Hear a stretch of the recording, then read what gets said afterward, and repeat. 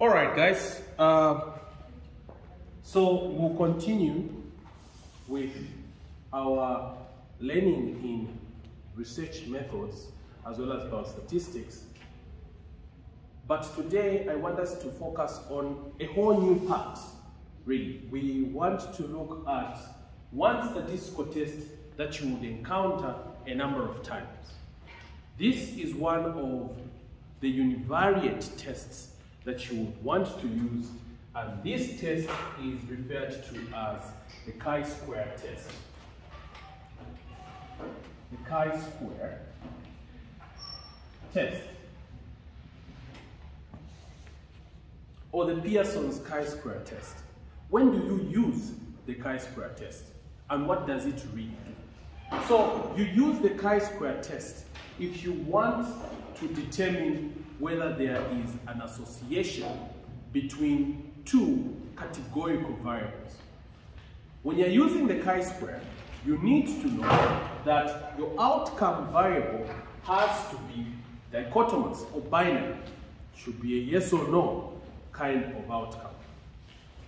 While the exposure variable should also be categorical, or it may even be ordinal based on the situation. So, the chi-square test is one of the common tests that is used in statistics, and you must know that this being a univariate test, it is just testing an association between one variable, which is the exposure, and a particular outcome. It is one exposure, one outcome. It does not factor in the effect of other things such as effect modifiers, such as confounders, but it is a very important test because it is going to tell you whether there is an association between one variable and another, both of which would need to be categorical, particularly the outcome variable being dichotomous. Now, to do this today, I would want to use a sample question so that we can effectively relate with the chi-square test itself. So, I want to give you one example of when you can use the chi-square, and then I will give you another one which you should go ahead and solve. So, let's say you are thinking of a situation where you want to relate having hypertension and coffee drinking or smoking. Let's say you have a question such as, is there an association between smoking and hypertension? That kind of a question, this kind of a question can be answered using a chi-square when you make smoking a categorical variable and hypertension a dichotomous variable. So what you need to think of now is, from this one, what is my exposure and what is my outcome variable?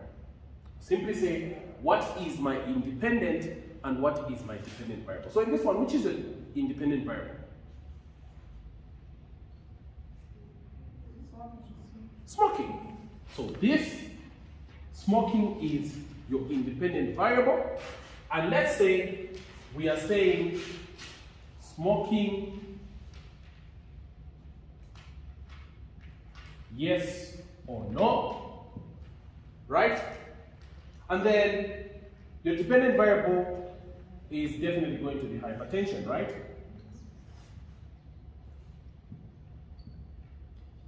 Yes or no? This would be one simple case in which you can use a chi-square test to determine whether there is an association between smoking and hypertension. This being your dependent, this being your independent variable. Is there an association? So you would hear the chi-square test being referred to as a test of no association. is a test of no association in that it has a null hypothesis which states that there is no association. So the null hypothesis, which you and I know, is actually going to state that there is no association between smoking and hypertension. This is what your null hypothesis will sound like. And the alternative would be automatic from the null hypothesis. It will say that there is an association. An association. There. That's what your alternative hypothesis is going to state. But you and I well know that when we're carrying out research, we test the null hypothesis, because the null hypothesis is the one which has a definite answer. Is that okay? Now, the chi-square test is the test you can use to test this association. Is that okay? Yes. There would be a number of research where you could encounter something like this. It could have been another variable here, maybe sex. Is there an association between the sex of the patient and a certain other outcome here? Let's say hypertension or kidney disease.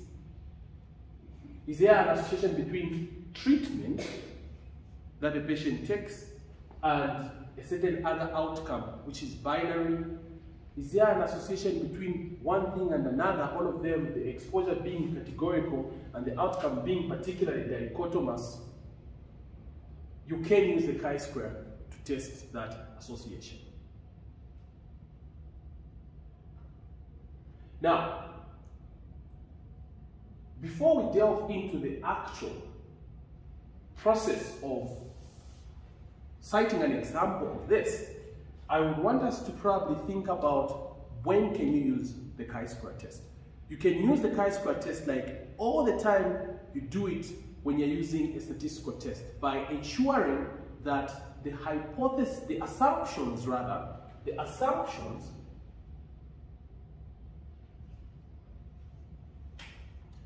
ensuring that the assumptions of this particular test are met. That's the time that you can use the chi-square. If the assumptions are not met, they are violated at some point, you are likely to make a wrong or to make wrong inferences. So some of the important assumptions of the chi-square would include the fact that, one, what you are going to be observing are going to be frequencies, not necessarily percents. So you actually observe the number of smokers, and then you're comparing to the number of non-smokers and things like that. These are going to be frequencies, not percents. That's the first thing. The second thing is that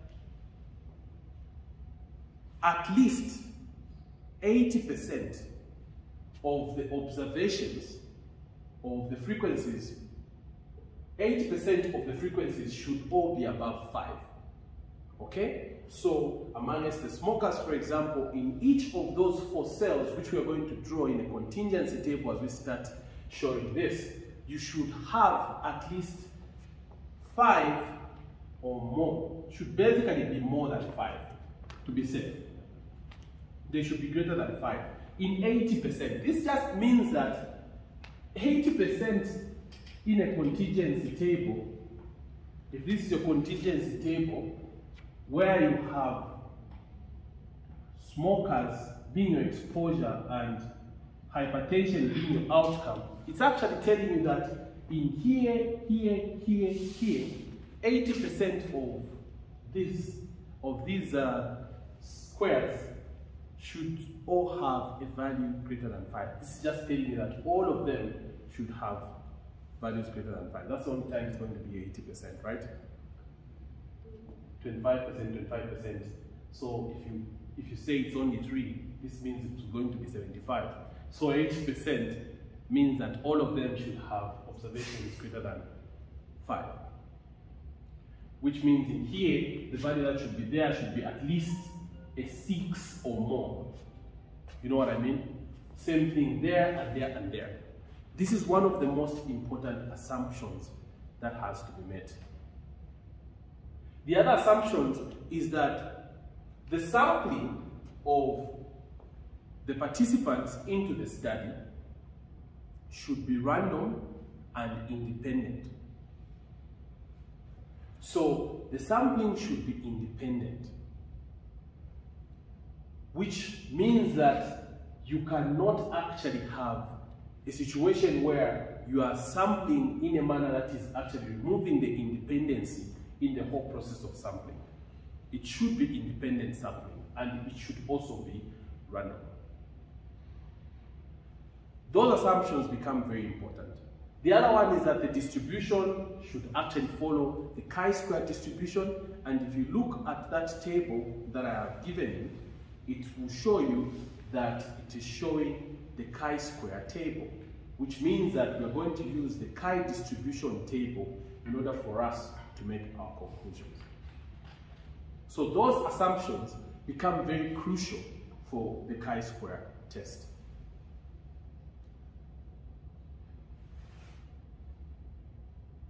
Therefore, let me give you an example of a question which would require us to use the chi-square, and then you and I are going to run through the process of calculating, and we'll probably use one of your calculators to do this.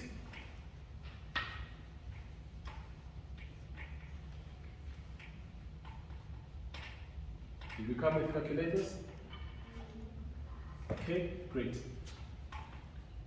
So I want us to go through and see how, one, we make the contingency table itself, given a question,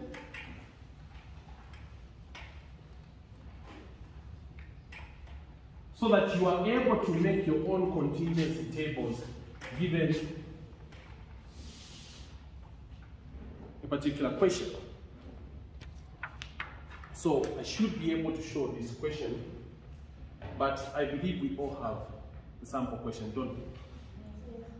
All right, so are there people that don't have the sample question? Okay.